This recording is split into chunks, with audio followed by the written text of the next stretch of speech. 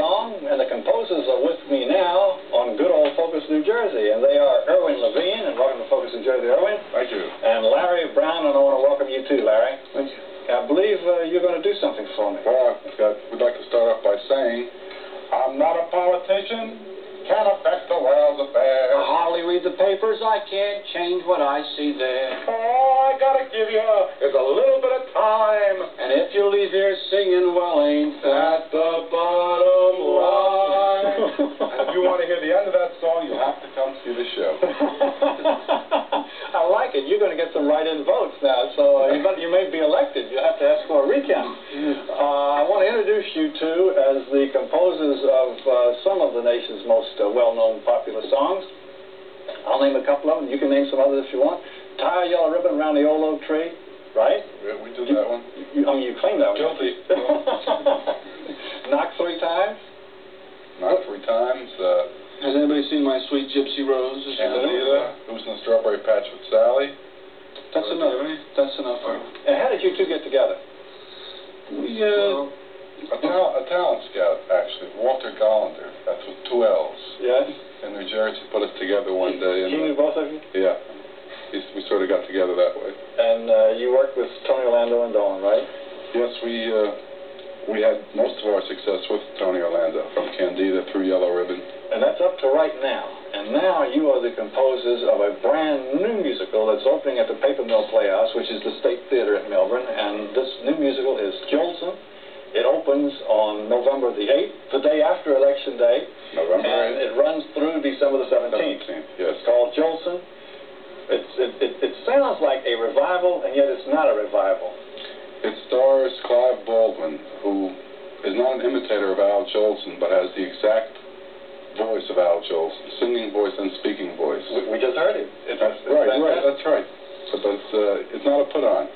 all the tunes are original tunes that Irwin and I have written, and it's a real universal type of a show, the kind of songs that you would whistle to, hum along with, and just a good time, wholesome entertainment kind of show. I mean, yeah, they were good when George M. Cohan wrote them the first time. They certainly were. They were.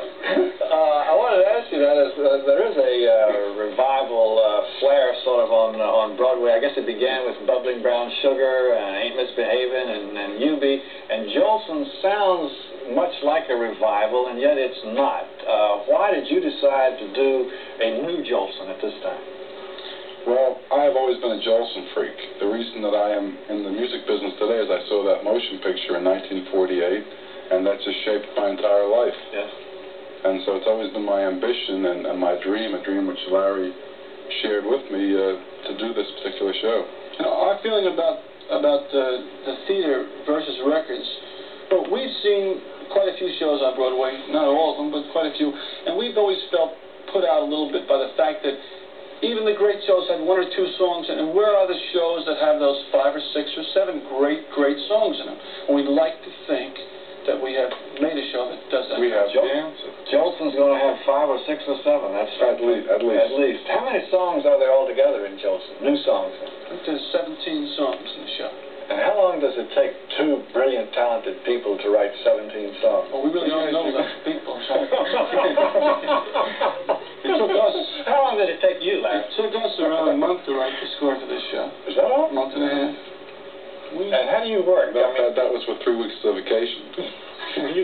Do you tell him what you want and does he write it down, or how do you work together? Do you do music and lyrics, both of you? Right. But we sit down and we talk about the idea first, and then after we discuss how we're going to work the idea, then we start throwing it back and forth. I'll start playing the guitar, and Irwin will come up with a lyric line, and he'll say, I like that melody, I don't like that melody, and I'll tell him I like that lyric, I don't, whatever. And before you know it, if we end up screaming and happy, then we know we got something. So you both do music and you both do lyrics, is that right? Exactly. And it works out? Most of the time. I mean, do you ever cry? I mean, when he says, Larry, Larry, that's awful, I mean, do you cry, or do you just go back and do a new line, or? No. Well, he only gets upset when I complain about his singing.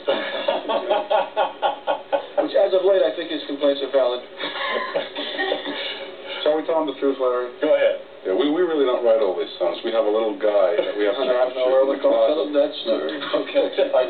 Tell me a little bit about Jolson. Why should someone go hear Jolson? Well, Now, trying not to be egotistical, I would describe the show as a combination of Fiddler on the Roof and Guys and Dolls, starring the world's greatest entertainer, Al Jolson, and written by Levine and Brown and Eberhardt and Levy. And it's very, very unusual, is it not, for a new show to open at the Paper Mill Playhouse. Usually the Paper Mill does revivals of shows that have been on Broadway for years, or brings back shows that have been on Broadway.